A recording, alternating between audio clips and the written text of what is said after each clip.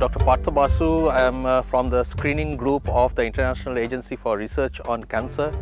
The agency is the WHO Cancer Research and Public Health Organization and is based in Lyon, France. So we are implementing a project at the Gogunda rural block of Rajasthan in India to screen men and women for the non-communicable diseases. This project which is being implemented in collaboration with the GBH Memorial Hospital and with support from the Indo-American Cancer Association has a very innovative approach to screen men and women for diabetes, hypertension, breast cancer, cervical cancer and oral cancer. These are the most common cancers in men and women.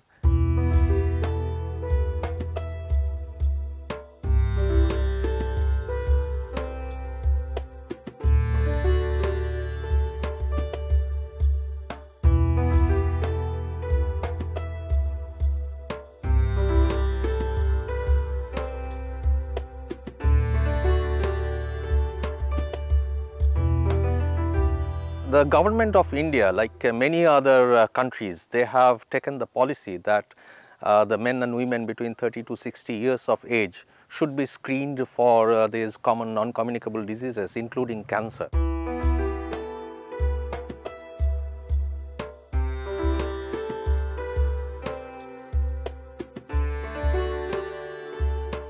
I'm Dr. Sangeeta and I'm working as a consultant gynecologist in GBH American Hospital, and I'm associated with this project since the last 1 year.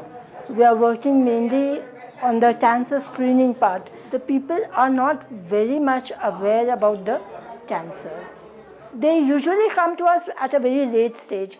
That is the major challenge. They have difficulties because most of the patients who are in the early stage, they do not have any symptoms. So it's very difficult to motivate them, but our counselors are working towards motivating them, explaining them what is cervical cancer, what is the importance of early detection.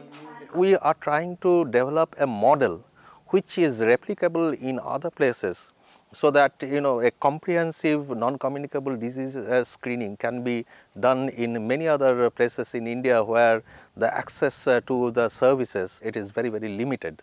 So this project, it was conceived by the International Agency for Research on Cancer. So we are involved in not only monitoring but then data analysis and then quality assurance, and then most important thing is capacity building, and then also the training of the staff at the GBH Memorial Hospital so that they can provide the diagnostic services like colposcopy, the breast examination, mammography, and then of course finally treatment.